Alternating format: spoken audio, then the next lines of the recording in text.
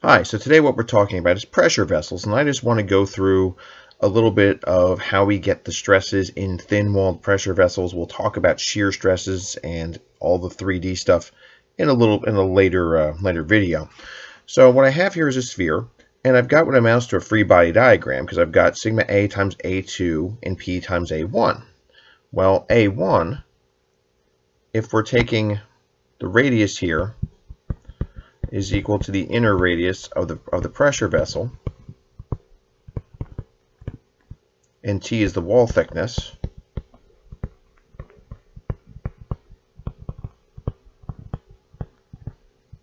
But I think it becomes pretty apparent that A1, that inner area, is pi r squared. A2 is technically equal to pi times r plus t squared minus r squared. And I could go through some math, and actually it's not hard math because r plus t squared is just r squared plus 2rt plus t squared. So that's pi r squared 2rt t squared, and that's going to be minus r squared. And you'll notice the r squareds take off, right? So technically, my area A2, that ring, is equal to pi times 2rt plus t squared. Now, if t is small, if t is, as the mathematicians write, 2 less than signs means it's really less than, right? If t is less than r, which really in our world means that t is less than about 0.1 r, is where we normally draw the line, 10%, then what happens is we can say that that second term, I'll use the dashed line here, is just about 0 by comparison. Something small squared gets really small. So we say that A2 is just 2 pi rt, the circumference around the inner radius, times the thickness. So now, if I were to sum forces in the x direction and set that equal to 0, well, I'm going to have sigma A times 2 pi rt for a thin pressure vessel minus P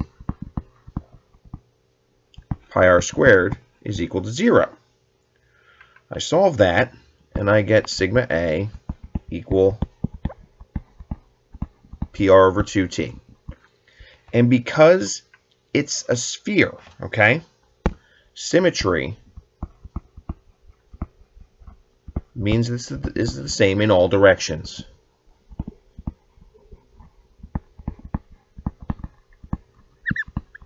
This is the axial stress.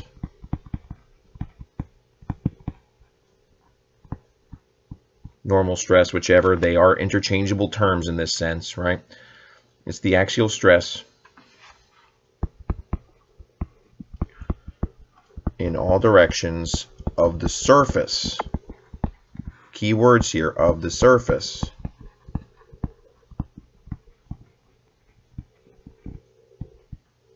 of the pressure vessel.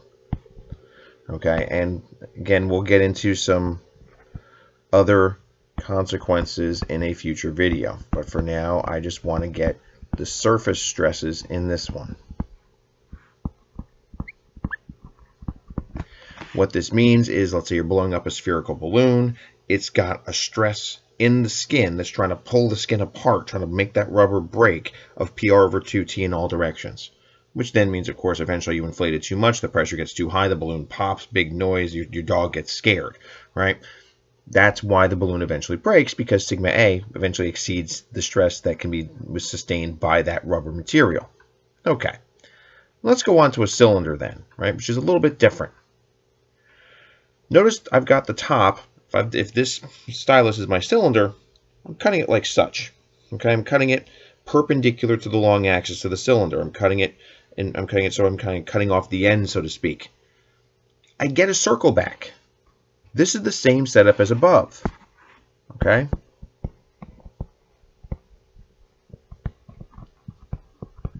So we could go through the math again, but I don't see the point either, right? Sigma L, as we're calling it, the longitudinal stress along the long direction. It's trying to pull the skin apart along the length of the pressure vessel, equals what we had for sigma A, which is equal PR over 2T. Okay, great. But there's also another stress in a cylinder because we have a different cut we can make. This isn't the same stress in all directions now. Because now what I have is this case. If I slice perpendicular to the direction I sliced earlier, or if I have a cut that goes through the center of the cylinder along the long axis now, I get what looks like a half tube. Okay. Now, I've got AO and AI. I'm trying to make that I not look like a 1, but I certainly didn't want to use 1 and 2 because I used them before. Okay. So, AI, that inner area, is the easier one.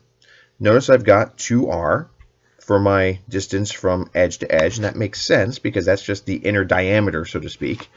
So it'll be 2R, and the total area there is actually a rectangle.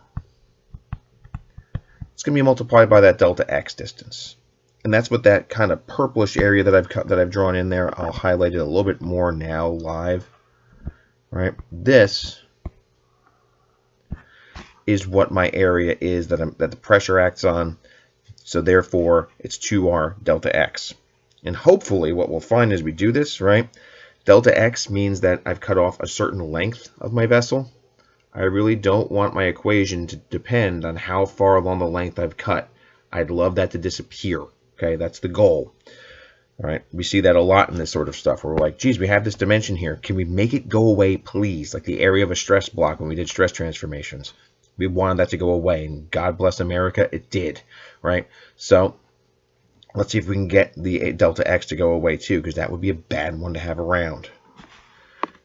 That outside area, okay, is the area of a rectangle for the wall thickness. So that's going to have length delta X, just like the inner rectangle, thickness T. And I've got to remember I have 1 above and below. Why do I need to remember that? Because I'm going to sum forces in the Z direction. What I'm going to find is that sigma H, and this sigma H, we're calling it sigma H because it is what we call the hoop stress, which sounds like a goofy name until you think of an old-fashioned wooden barrel from like an old Western movie, or like a, you know, I'm dealing with a video game dimension perhaps, or generation perhaps, a little Red Dead Redemption or something like that, right? You see those little barrels sitting on the side, they've all got rings around them, right? Those rings are there to keep the barrel from pulling apart, from blowing apart. They're supporting the hoop stress. Hoops on barrels, hoop stress, go figure, right?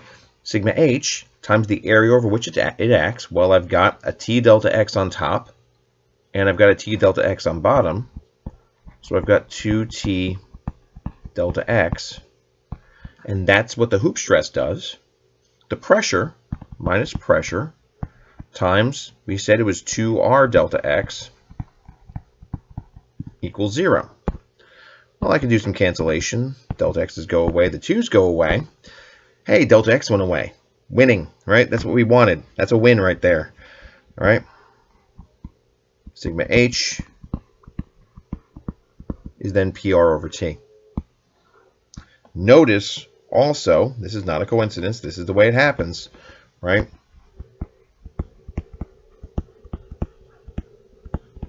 Note that sigma H is equal to 2 sigma L. The hoop stress is twice that longitudinal or axial stress. Okay? I want you to notice one more thing.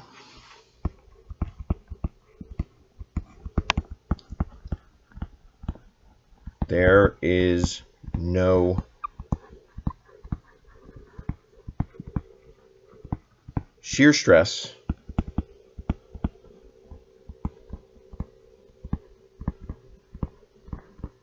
in the coordinates we set up, right? There's no mechanism in there by which to get a shear stress in these coordinate systems.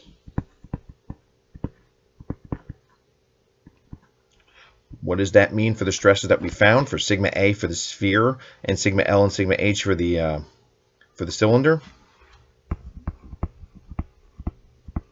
we don't see shear. Therefore, these stresses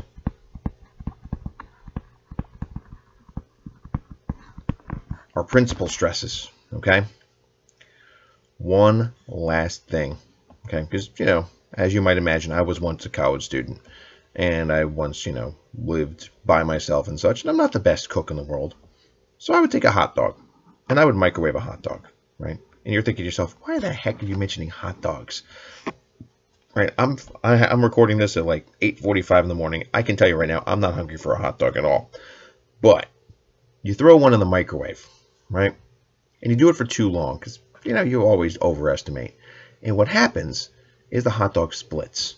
And if this was my hot dog, it never splits like you cut it off this way, does it? It always splits like you cut it off that way. A hot dog, when you microwave it like that, you're boiling the water inside. That produces steam. That produces, oh gosh, pressure. And we have a cylinder-shaped pressure vessel. And wouldn't you know it, it breaks because of the hoop stress, not the longitudinal, because the hoop stress happens to be larger. Yes, your hot dog is splitting in the direction of the larger stress. Fun, isn't it? Right? Physics works is what this is. And you can test it yourself if you're hungry a little later with just a hot dog and a microwave. Okay, but that's what we come down to with pressure vessels. For a sphere, we have the same stress in all directions. We'll talk more about the consequences of that when we get to the shear stresses in the next video on this. But in the cylinder, we have the hoop stress and the longitudinal. The longitudinal stress is the same as the stress seen in a sphere. The hoop stress is twice that value, which tells you also if you can make a spherical pressure vessel, you know, it'll have lower stress. Hey, it'll be able to use less material. The problem is spheres aren't the easiest things to manufacture, and what's even worse is that try to put a sphere in the back of a truck or the back of a train car. They don't fit so well, right? Cylinders are just easier, which is why we make cylindrical shaped pressure vessels. Okay, so hopefully you got a little bit out of that, and I'll see you next time.